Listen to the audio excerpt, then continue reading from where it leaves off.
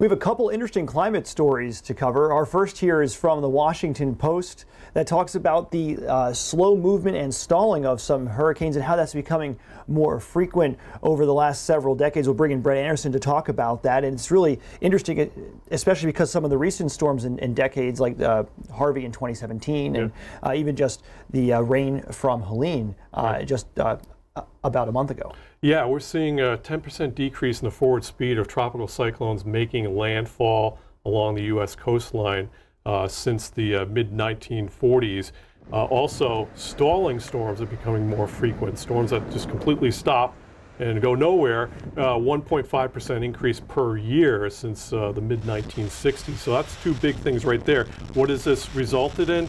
This has resulted in a 37% increase in heavy rainfall events across the southeastern United States. Do we have an understanding of sort of why these why this slow movement is becoming more frequent? Yeah, I mean, one possible explanation for this is the warming of the Arctic. The Arctic's been warming 2 to 3 times faster than the rest of the planet. So when you see that, you're getting less temperature difference between the Arctic and the mid-latitudes. Well, a strong jet stream needs a strong, tight temperature gradient.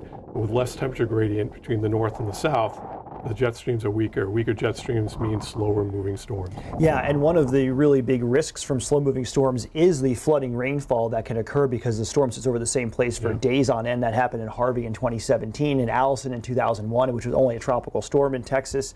And that's one of the reasons AccuWeather developed the real impact scale for hurricanes, where we're communicating the risks of not just the wind that the Saffir-Simpson scale does, but also the impacts of storm surge and the flooding rainfall that comes with these storms that really causes the significant impacts. With that, we'll transition to our second story from the Imperial College of London that talks about how climate change could have impacted Milton and Milton's impact. So there's it's hard to say that any one storm is caused by climate change, but there's more and more science now that talks about how climate change has enhanced the risks from a given storm. Yeah, so we're getting more powerful computer models to help us get these answers.